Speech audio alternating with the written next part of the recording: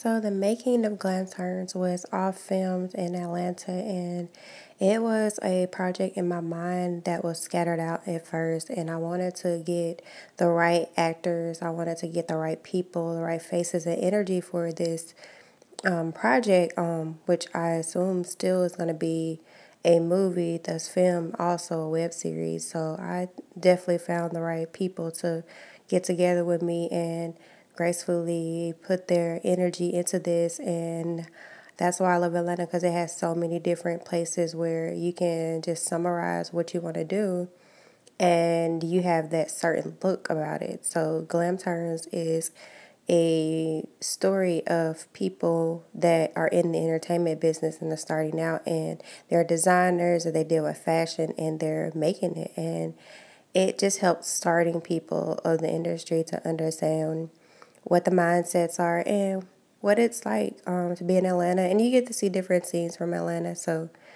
I'm hoping that everybody will definitely check it out. It'll be a web series and a film.